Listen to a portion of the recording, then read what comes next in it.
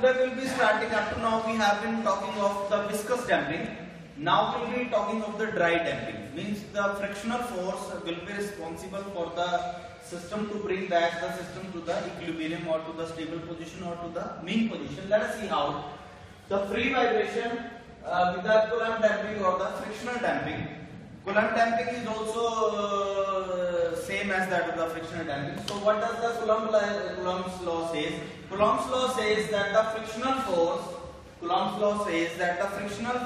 of the dry friction damping is directly proportional to the normal reaction. So what is the normal reaction? A object is lying on a surface like this and whose weight is mg, it is let's say working downward.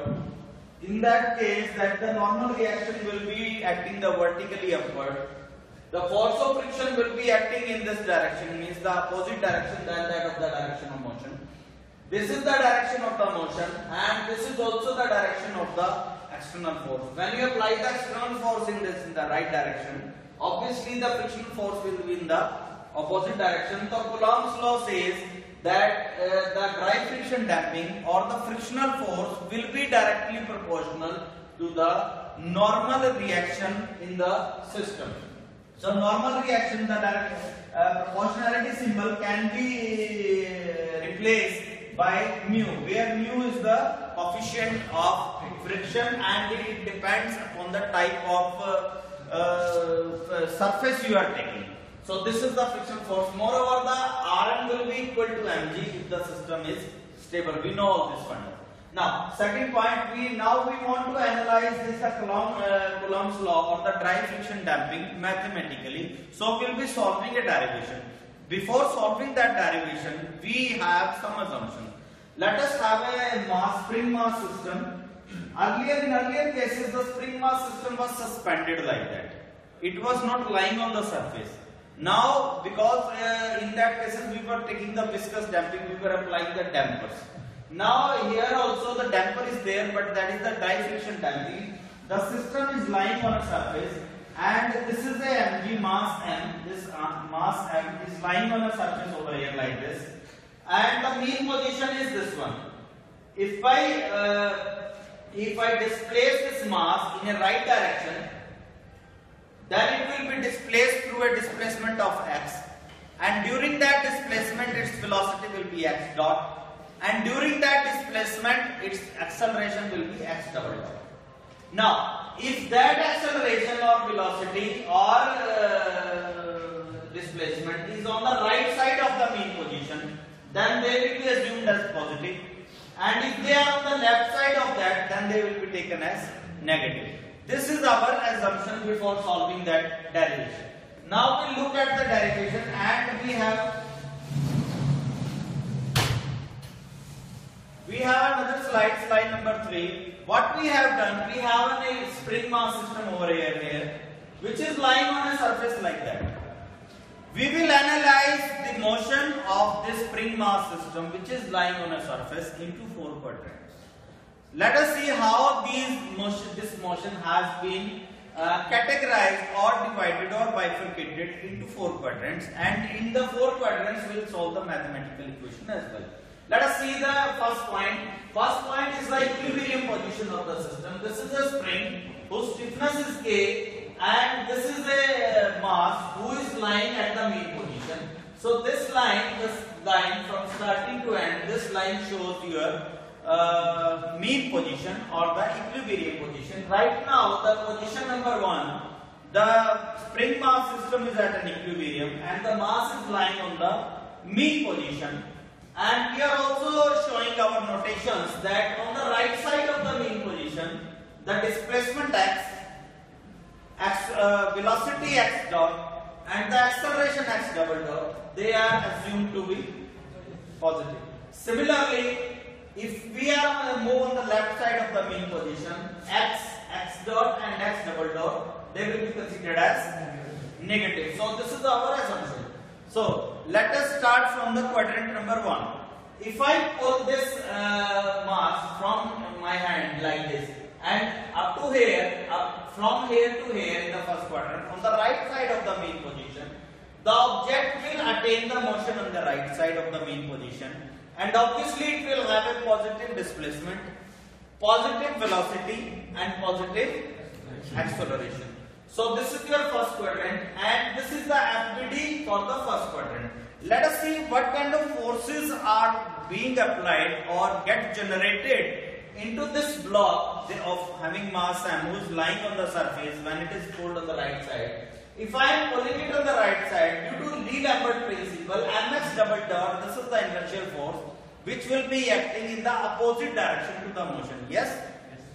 Second point, this is the frictional force. If I move in this side, frictional force will be in the opposite direction to the motion. My direction of motion is on the right side, so Fr will be on the opposite side. Similarly, this is the spring which is also opposing the motion. Since I am moving this mass m on the right side, so kx will be in the opposite direction to the motion. So the kx will be opposing the motion, or the kx will also be responsible, or a spring force which is also be responsible for bringing back the system to the mean position, to the equilibrium position. So this is the point number 1 or quadrant number 1. Now I move to the point number 3. This is the second quadrant. What I have done, I have just pulled this mass after displacement x in the quadrant number 1. After that I have removed my hand like that. I didn't touch the mass at all up to the fourth quadrant after that. Now what happens after reaching this position, what this mass will have a tendency?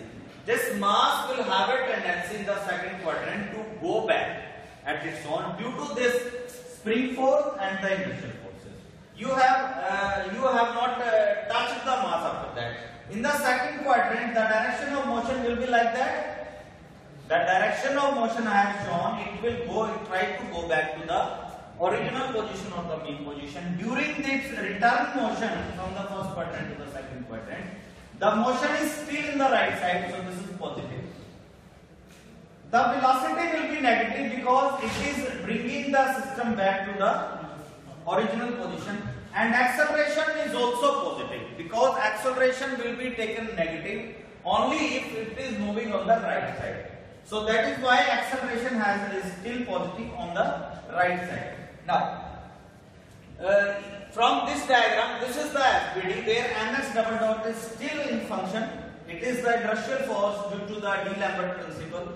Fr, because it is moving in this direction, so obviously the frictional force will be in the opposite direction, frictional force. Kx is still functioning until or unless your mass has reached to the mean position. जब तक mean position तक नहीं पहुंच जाएगा आपका mass, तब तक D-Lambert principal की जो फोर्स है यानी इनर्शियल फोर्स और आपका स्प्रिंग फोर्स यानी kx, ये दोनों काम करते रहेंगे. So this is the figure of the FBD for the second quadrant. Now I must move to the third quadrant. After reaching to the second quadrant, the object will cross the mean line and it will cross the mean line up to the second extreme position. This is the first extreme position in the first quadrant, and in the third quadrant also this is the second extreme position. Like a pendulum we are having. आपने pendulum पकड़ा, यहाँ से छोड़ दिया. This is the first extreme position. जब आप उसको छोड़ोगे तो दूसरी extreme position कहाँ पे आएगी? इस तरफ आएगी. Similarly आपके पास स्प्रिंग मास सिस्टम है. आपने मास को ऐसे पकड़ा, छोड़ दिया, तो बिल्कुल नीचे जाएगा, वो फर्स्ट एक्सट्रीम पोजीशन है. बिल्कुल ऊपर आएगा, उसकी वो सेकंड एक्सट्रीम पोजीशन है. सिमिलरली ये इसकी फर्स्ट एक्सट्रीम पोजीशन होगी और उधर बिल्कुल जा करके जब उसको स्प्रिंग को देखो आप, इसकी हालत पहले ये इस तरह से एक्सपेंडेड था, अब बिल्कुल आपका ऐसे स्ट्रेच हो गया. ये that is why I have drawn it like that. Stretch हो गया. This is the second extreme position. जब ये डायरेक्शन ऑफ मोशन आपके सामने दिखाया, डायरेक्शन ऑफ मोशन में ये तीनों आपके जो है नेगेटिव हो गए क्योंकि ये लेफ्ट साइड पे है main position. Now I come to the ये FBD for the third quadrant. FBD में क्या है, अगर मोशन आपका इस तरह से है मेन पोजीशन में, डी-लैम्बर्ट किस तरफ काम करेगा? डी-लैम्बर्ट उसको मीन पोजीशन पे लाने की कोशिश करेगा. So this is the D-Lambert m into minus x, क्योंकि माइनस आपके पास ऑलरेडी है तो minus we put minus x. This is D-Lambert force. उस तरफ है तो आपका राइट साइड पे आपका मोशन है तो अपोजिट डायरेक्शन में आपका फ्रिक्शनल फोर्स होगा. स्प्रिंग को आपको स्ट्रेच किया, स्प्रिंग आपने आपको नॉर्मल करने की कोशिश करेगा तो स्प्रिंग भी इस तरह से धक्का देगा, यानी इस तरफ, तो ये स्प्रिंग फोर्स हो गया. So this is your third quadrant. Now in the fourth quadrant जब सेकंड एक्सट्रीम पोजीशन में पहुंच गया तो आपका ये मोशन यहां से वापस शुरू हो जाएगा. सेकंड एक्सट्रीम पोजीशन में पहुंच गया, इससे ज्यादा स्प्रिंग को नहीं दबा सकता, ये जितना दबाना था दबा लिया. उसके बाद ये वापस आएगा मीन पोजीशन पर. वापस मीन पोजीशन आने के लिए ये मोशन दिखाया. जब वापस में आएगा, वापसी के केस में माइनस एक्स, अभी भी डिस्प्लेसमेंट मीन पोजीशन के ऊपर है, क्योंकि ये एक्सेलरेशन की जो डायरेक्शन है टुवर्ड्स राइट डायरेक्शन में होगी तो माइनस हो गया, और वेलोसिटी स्टिल आपके लेफ्ट साइड पे है तो ये पॉजिटिव है. ये याद रखने वाली बात होगी, इसमें थोड़ा ध्यान देना पड़ेगा. Now I must do the FBD for the fourth quadrant. What is FBD? Direction of motion आपका ये ना, डायरेक्शन ऑफ मोशन आपका इस तरफ है तो एफबीडी आपका ये हो गया. सिमिलरली आपका ये डीलैम्बर्ट प्रिंसिपल का फोर्स है, it is still working, this is still in the right direction, क्योंकि अभी आपका ऑब्जेक्ट जो है या सिस्टम जो है वो एक्विलिब्रियम पोजीशन पे नहीं पहुंचा है, तब तक डीलैम्बर्ट प्रिंसिपल काम करेगा. मैंने आपको एक चीज बताई हुई है कि स्प्रिंग फोर्स और डीलैम्बर्ट फोर्स यानी कि mx डबल डॉट, ये दोनों की दोनों इनर्शियल फोर्स ये तब तक काम करती रहेंगी जब तक ये सिस्टम को वापस अपनी मीन पोजीशन पे ना ला करके खड़ा करते हैं. तो ये mx, ये वाली फोर्स और ये फोर्स, दोनों ये काम इसी डायरेक्शन में करते रहेंगे. So we have analysed the four quadrants of the dry friction damping का जो केस है वो हमने एनालाइज किया. Now let us analyse these quadrants mathematically. For the first quadrant, compare it for the first quadrant. For the first quadrant, look at the FBD and look at the equation. This is mx double dot.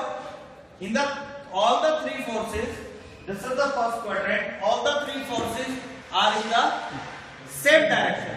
So since they are in the same direction, so they can be added, and equation number 1 becomes for the first quadrant. Similarly, for the second quadrant, we can have the summation like that. Similarly, for the third quadrant, we can have the summation like. Since we have drawn the free body diagram and we have shown the direction of the forces, so we can have the plus and minus.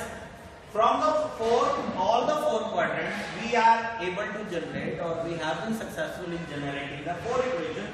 Equation number 1, equation number 2, equation number 3, and equation number 4. Now look at all these four equations very carefully.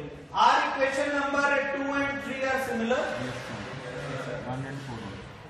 The equation for differential equation for quadrant number 2 and quadrant number 3 are similar. Yes. Similarly, the differential equation for quadrant number 1 and quadrant number 4 are also similar. Yes. So since they are similar, so we are writing the differential equation for quadrant number 1 and 2, mx double dot plus kx plus fr equal to 0. So we can also m को मैं नीचे लेके आ गया, x double dot k by m into x fr by m equal to 0. So this becomes equation number 5. Moreover, यहाँ से equation number 5 में से मैंने k by m फिर से कॉमन उठाया है. कॉमन लेने के बाद x double dot plus k by m, अंदर मेरा बच गया x plus fr by k equal to 0. ये मेरे पास इक्वेशन एज इट इज आ गई. नाउ स्टेप नंबर 7 में मैंने क्या किया, ये जो x plus fr by k था मेरा, इसको मैंने y एज्यूम कर लिया. y equal to x plus fr by k, where fr is your frictional force. तो इसको डिफरेंशिएट अपन करेंगे, यहां से y का डिफरेंशिएशन करेंगे, that will go into x double dot because fr is constant and k is also constant. So y dot will be equal to x dot. Put this value in equation number 5. X dot will be replaced by y dot and k by m आपका ऐसे कैसा रहेगा, और x plus fr by k को मैं y से replace कर दिया. क्लियर हो गया भाई? चलो, so this becomes equation number 6. Now this equation number 6 is a simple harmonic motion. Simple harmonic motion वाला equation है, separating equation. So omega m will be equal to k by m in this case, and frequency will be equal to 2 pi into root of k by 1 upon 2 pi root of k by m. Now, if y equal to 0 in this equation, if y equal to 0, x plus fr by k equal to 0. So x equal to fr by k. So what is the significance of this fr by k? And we will also compare the equation number 2nd and 3rd in our next lecture. And we will also see what is the significance of this x equal to minus fr by k through a graph. With the help of a graph, we will understand how the vibrational wave die out in a dry friction damping and what will be the decrement in each cycle. That we will be studying in our next lecture. Thank you very much.